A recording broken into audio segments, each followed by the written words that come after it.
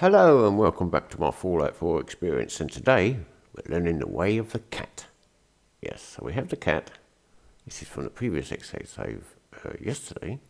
We're going to put it in follow mode, right? And then we're going to stand over here.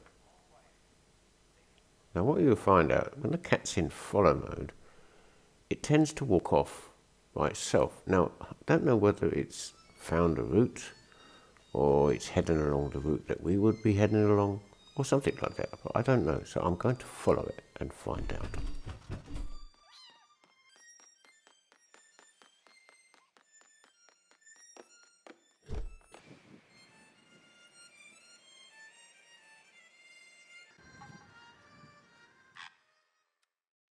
Let's have a quick look at my missions, see what's happening.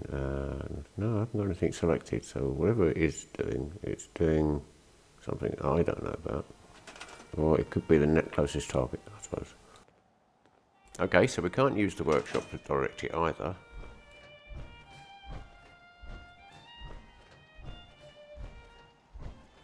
You see, as soon as my cursor goes on the cat stops, so that I can actually command it. So that's the mechanics are working properly. Right, let's see if it gets through this door.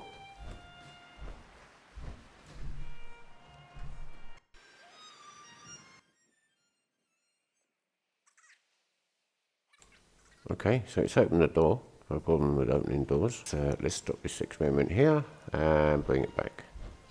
So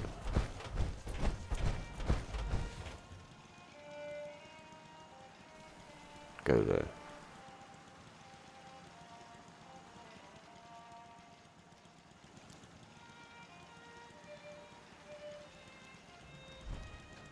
Expect the teller. It'll go somewhere, but if I don't command it, it will go and do its own thing.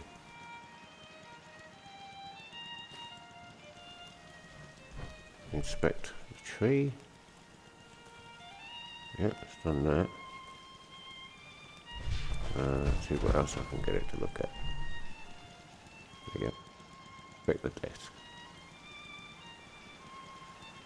Yeah, it's coming. That's as close as it'll go. How about inspect the desk? I mean, I don't know. I'll have to check its inventory to see if there's nothing in the desk. No, it's sitting there. Okay, that's good.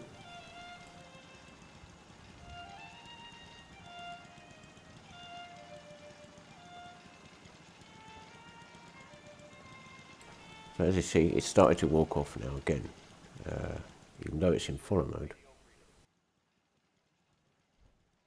All quiet, which is how we like it. Stay safe out there, people. Bring it over here.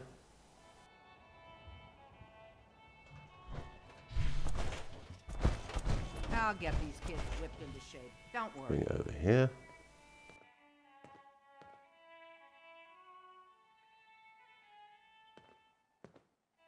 Well, that'll do for the moment, and I shall see you all again soon.